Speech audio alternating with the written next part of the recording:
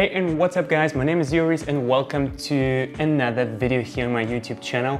Feels very good to be back, guys. In today's video we're escaping not one, not two of these tiny little terrariums, but we're escaping 50. Yes, 50. And why I need so many of them? What do you guys think? Drop a comment down below and make sure to stick till the very end of this video, and this is when I'm going to reveal what I need or why I need 50 of these terrariums. Now, without any further ado, let's get started. And before I start, a quick shout out to the sponsor of this video. This is Tropica, who has provided the beautiful plants, and also European Aquaristics, who has provided this substrate for those little tiny terrariums. Okay, now the disclaimer is out, guys. We are starting. What I have here are tiny cylindrical terrariums. Those are the trials I did before. We have a slightly larger one. Today I'm going to escape 50 of the smaller version. The original idea for this came from the End ADA, and meanwhile available as DOOA, I think Maro glass they are called. Just basically tiny little glass terrariums, and this one here is acrylic. Definitely doesn't break that easily, and also it's more affordable, and I need 50 of them. And where do I get 50 tiny little acrylic this cylinders like this? I found them at Muji, that Japanese shop, that brand, and yeah, I ordered online 50 of them, and they haven't had this many in stock, so I actually had to wait quite for a long time to get them delivered. I got them here, and before we get started I have to do a little of unboxing. So I have a few spare pieces over here. You know, this is what they look like when they come delivered. Let me put the finished ones aside and yeah, do some unboxing. I think there are always 12 units in each and every one, and yeah, I have to unbox many of them. Ooh, there you go, plenty of that tiny little terrariums. So let's get them all out, put them on the table before we get started. Okay, the containers are ready. Now let's get to the other parts, other ingredients that I will need for this project. Somehow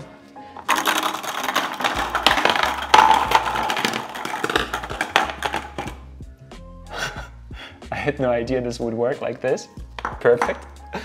Okay, great guys. As for the substrate, I'm gonna use the DOOA Tropical River Soil.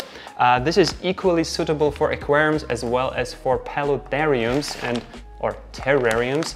And as you can see, one of these tiny little containers is more a terrarium or paludarium, I would say, because I'm not going to fill them up with water.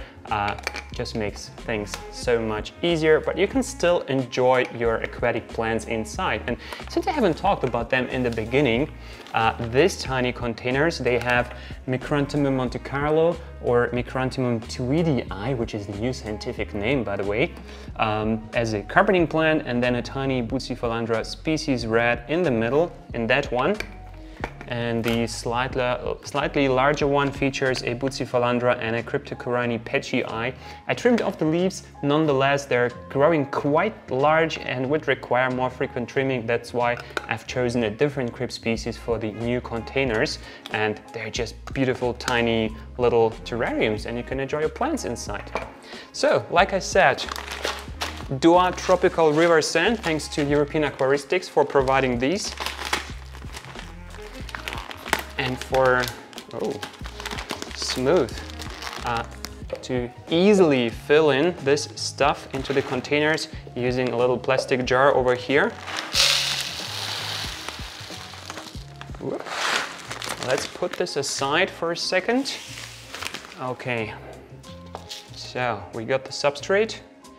What do I teach you guys always? Preparation is king, right? So let's get prepared first before we get started. This means we need the plants. So here we got them, fresh delivery from Tropica. Love the quality, by the way. Once again, thanks Tropica for providing the plants for this video. So we have here the brand new brown pots. This is a new addition. All the Tropica plants are now produced in brown pots. They're called eco pots. recycled plastic, yes, but also the brown color is better recognized by the recycling facilities. So the recycling rate is higher on the brown plastic compared to other colors. So yeah, it's good, environmentally friendly. And yeah, this is the potted version, and I wanted the potted version because I'm going to apply the lazy dry stud method to get the carpeting plants in. I'm not going to plant them with tweezers. If you don't know how this technique is working, just check out one of my previous videos, and yeah, there I will explain this. And here we have, let me actually move the tray apart. Here we have a Cryptocoryne albida brown, Cryptocoryne albida brown, and this is a small Cryptocoryne species, and you can see here it goes in a lot better than the Cryptocoryne petii, and I think I'm going to clean them off all sort of off camera. So you've seen two plant species, we have one more. Over here we have the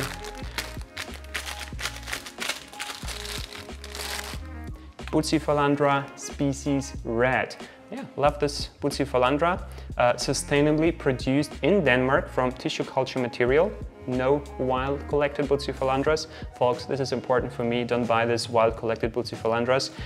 Always try to go for something that is produced sustainably. Here we have the plants. Now I have to prepare them, get rid of the rock wool before we can get started. Okay, let's move on with this.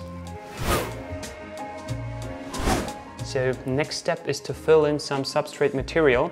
For that reason, I'm going to use one of the old containers I have here and a new one, and kind of see how much I need. So this is like two fingers wide. I don't know how many inch that is. If you know the measurement, drop a comment below so we get used to these common terms. And yeah, here I have the tropical river soil from DOOA, and yeah, I have to fill it in. But guys, I need one sort of a measuring spoon. I think that is a good idea.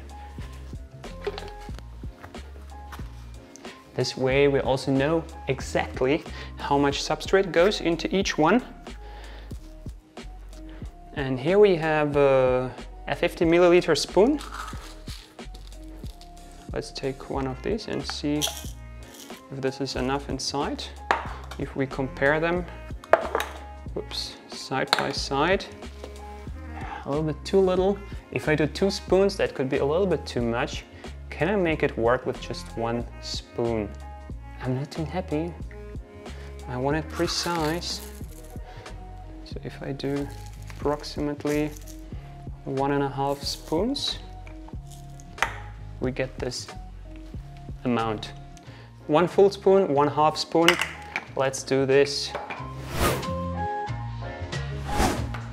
Okay, now I have them all here on that wooden plate, and let's put 1 spoon in each of them and then 1/2 spoon again.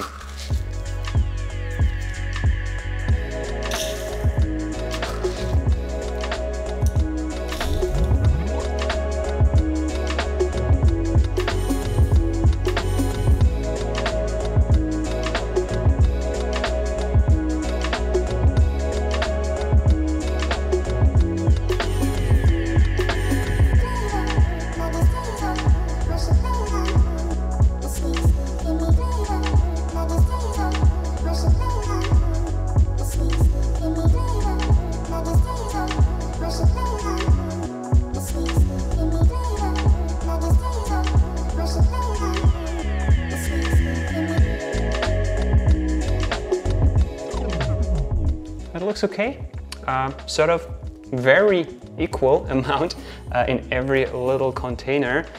I don't know, a little jar like this, you know, what could it be? A panna cotta or a little tiramisu maybe?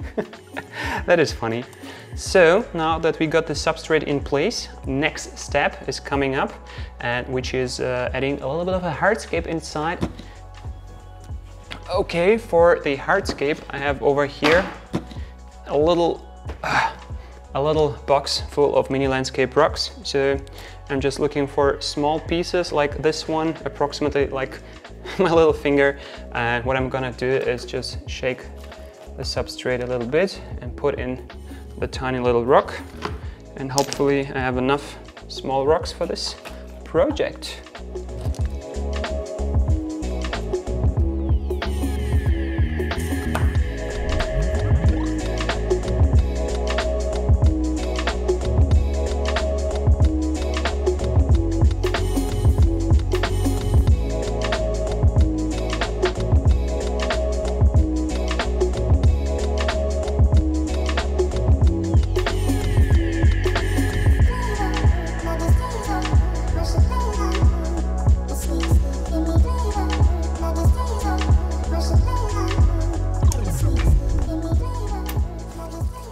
Okay, enough of the hardscape for the moment. Now let's get to the plants. And my idea is to use one crypt, one Bucephalandra, like 50%, 50. So we have 3 rows in the front with, let me turn this around, like this.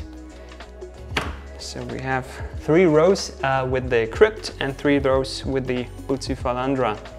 So let's start with the Bucephalandra first. How many I have here? 10. And I have here 1, 2, 3, 4, 5, 6, 18, 19, 20. If I have 10, I divide them by 2, so making 2 portions out of each cup. Simple. Okay. Always divide the Bucephalandra from the roots. And now let's squeeze it in close to the rock, so we leave a little bit of space on the outside for the Micranthemum tweedii, Montecarlo. And yeah, this is a little bit of a process here to get them all prepared, but this is for a good reason. And I'm really curious, guys, not stressing out by any means. You don't have to if you don't want, but really curious to read in the comments what you think is the reason I'm doing all these little tiny terrariums. So no pressure, drop a comment below, let me know. Also check out what everyone else has commented. Sometimes it's just so much fun reading your comments, guys. I don't reply to each and every comment. It just takes too much time. I would rather create a new piece of content than spending too much time replying back. But you know, I read them all. I go through all the comments and I try to reply to as many as I can. And there is sometimes really interesting conversations going on between you guys. So always appreciate those who are sharing their wisdom with the community members.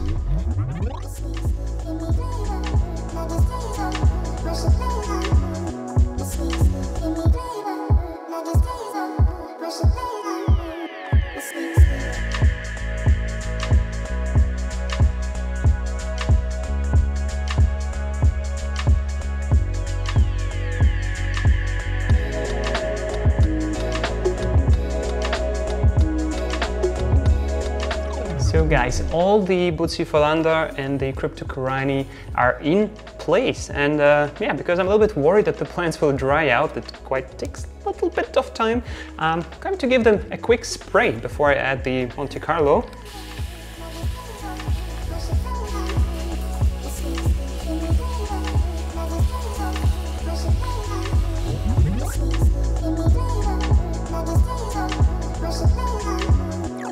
By the way, guys, this sprayer is so fancy, love it a lot. You push once and it keeps spraying for literally a few seconds. I think this is for hairdressers or something. Found that on Amazon. You will find links down in the description, not only for the bottle but for everything. All the plants, the little containers, everything I use in this video, you will find links down in the description, so check out that section. So now I'm moving on to the Montecarlo tweedii. Have it here. Let's get this out.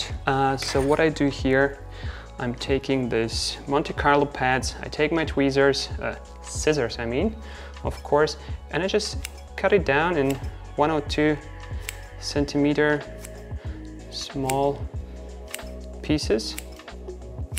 So we have here like, you know, like fresh cut herbs or something like that you would put on a dish. And I think I will just do that with 2 pots. That could be already enough, because yeah, I don't really have too much substrate inside this containers now that the main plant and the piece of hardscape is there. And if you haven't seen one of my lazy dry start videos, the UNS 5N Eva-Gummi was such a dry start, and the 45p tank over there in the corner, you can see a little sneak peek, it's completely overgrown. I have to trim the Montecarlo. It works like magic, I promise, guys. And the beauty is you can take a fresh plant, you can, like from a pot, you can take a tissue culture plant, or you can just cut your existing aquarium, scoop out the trimmings and use them as like seedlings for new projects. So let me take a little bit and yeah, literally put a little bit inside every container here. I wish I could do like this. Actually, I can do like this. So we get a little bit inside every container.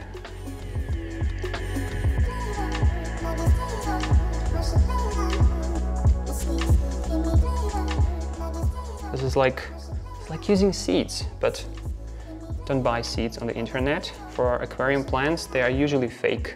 So I tried several, colleagues of mine have tried several. Everything you can buy on, I don't know, Amazon, Alibaba, everywhere that kind of promises to be Hemianthus cuba or Glossostigma seeds or whatever is fake. They are usually stem plants. Sometimes they are terrestrial plants.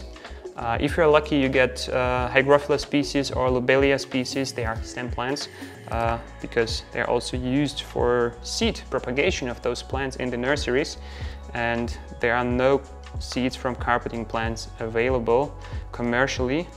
The reason for that is carpeting plants are growing so quickly and it is so difficult to collect their seeds.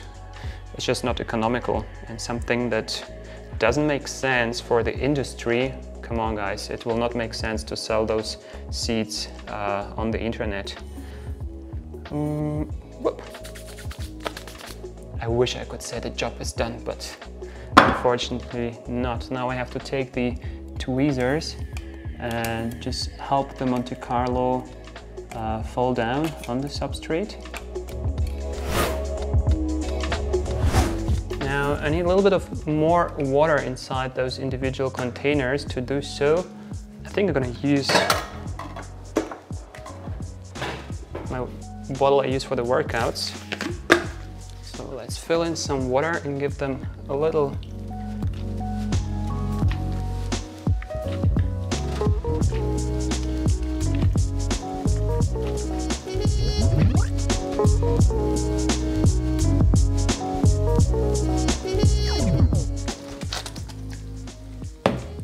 Et voila, we have enough water in each container. Can you hear the sound? I guess that's the dry soil soaking up the moisture. And what you want the soil, as you can see here, to be wet, but you don't want the water to be, I don't know, like collected at the bottom. This will be too much. And now the only thing is to do to kind of clean everything from the outside and seal them with those glass lids. And there is one more thing, that I like to do with the immersed setups. As you know from my numerous videos on immersed setups, by the way, check out the playlist up here. I like to add springtails. I have some springtails in here. They're tiny little creatures. They help to maintain, you know, everything healthy and clean. It's like the cleanup crew. You have your shrimps and snails in your aquariums, and the springtails, they are the cleanup crew for this tiny little builds. So I'm going to add a few springtails in every little tiny terrarium, and they are going to guarantee that if there is something, some mold or fungus, they're going to clean up and eat that. So we have a tiny little cleanup colony in each and every one. Super cool, it's like an entire ecosystem. If I look closely inside in here, in that one, I can see some springtails running around and they breed, so they're different size. So they live inside.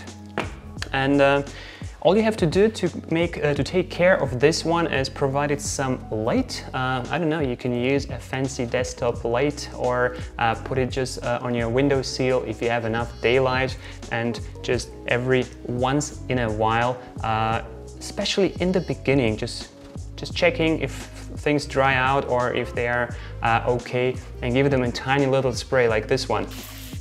That's it, that's enough, once per day. Just to keep things wet, avoid water to collecting at the bottom.